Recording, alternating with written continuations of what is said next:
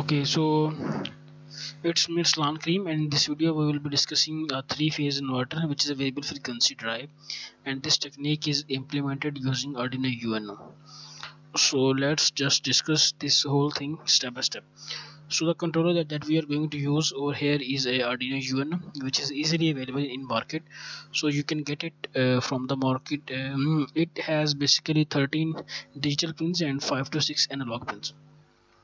So if you want to get the complete idea of this design, I prefer you should watch till the end, so that at the end I'll also drop a link for the files as well, so you have to check where is the link. Okay, so this is basically three-phase inverter. So we are just converting a AC supply into DC and then converting that DC back into a three-phase AC induction motor. In my last video I also showed the same technique, but in that technique we have implemented the same thing but with the PIC, which is 18F452. I think that was the last video which I have done using this. So in this video it will be implemented using Arduino UNO. The same stuffs are being used over here, like this is the LCD display.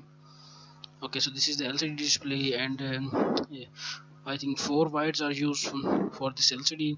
These are the 4 wires that are being used for the PWM, and these are the, so I have added 4 kinds of protections. The first one is the short circuited, over voltages, over current, and ground fault. So these are the main 4 protections that most necessary, I think, in our case. So these are the LED indications. These LEDs will glow on and the VFD will stop in case of overcurrent, over voltages, short circuit, and ground fault. So what this VFD will do, it will run forward, it will run backward, it will speed up, speed down, and it will also stop whenever you need to stop it. Okay, so this is the scheme that we are basically using a 5-button scheme. So to control it we need just 5 buttons, and then we are basically converting a AC into DC. If I run the simulation, I'll be able to show you how many volts you will be able to get.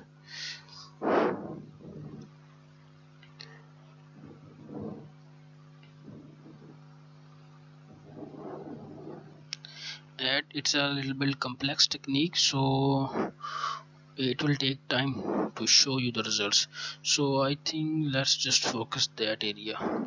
Okay, so you will be able to get almost 320 volts. So you will getting 220, you are basically converting 220 volts or 50 hertz AC into a DC. Then this DC is being supplied over here and across those MOSFETs, and then it will be back converted. Okay, as you can see over here the motor is running. Let me just focus this one. Okay, so it is running at around about 545 rpm. So you can increase the rpm or decrease the rpm as according to your need. So let's just focus this one first. Okay, so what we are going to do over here is that we are basically not only checking the fault but also controlling the speed of the motor as well. So this is the first part. These are the buttons, 5 buttons, which will control the LED. These are the fault indications. In case of fault, these LEDs will glow and the motor will stop. And LCD display,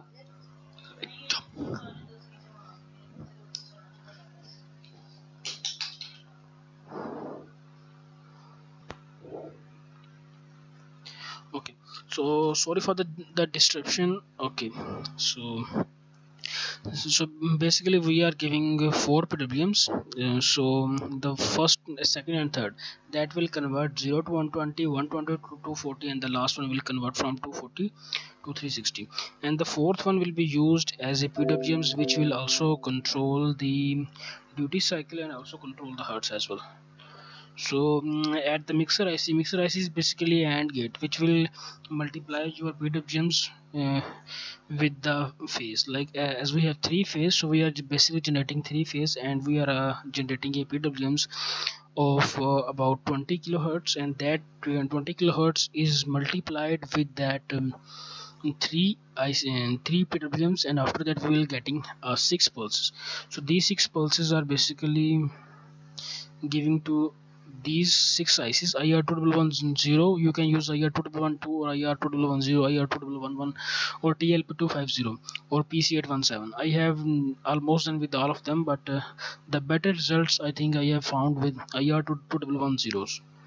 So IR2110, as it's a general IC, it will have these pins like high pin, low pin, SD pin, VSS, and VDD. VDD will be the supply that you want to give. That is the VDD supply.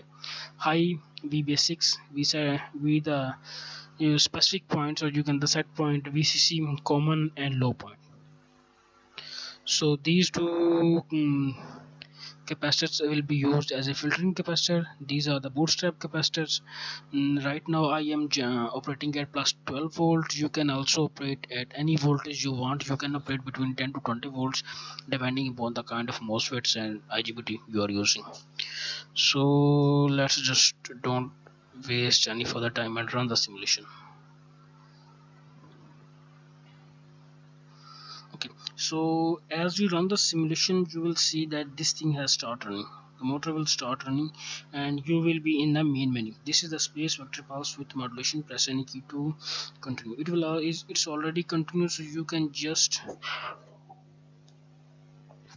focus that specific area. Okay, so if you just press the run forward button, the motor will stop and it will start running in the forward direction. If you press this button, the motor will stop and again it will start running in the backward direction.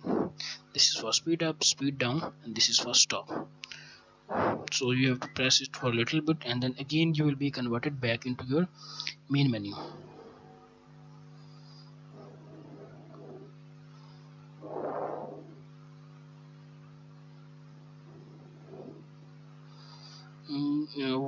This design is different from the previous one because it have that fault indication and fault protection factor as well.